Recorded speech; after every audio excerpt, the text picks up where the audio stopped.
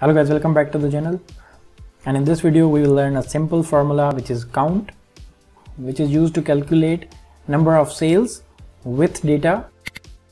As we have this data which we are going to use, here we will apply our formula, which is equals to count and then tab.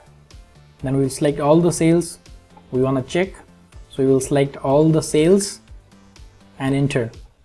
And you can see we have 18 sales with data. So if we remove anything from here, it will change, because it will tell you how many sales have data from all the selected sales. If I remove these all, it will change.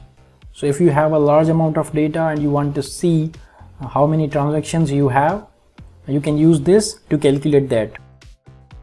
And please note that this formula will only work on numbers, not on text. If I try to change my selected data from here, this tool, and then select this one and then enter, it will show you 0, because none of these have numbers. And when I write some numbers here, it will change, because it will only count numbers.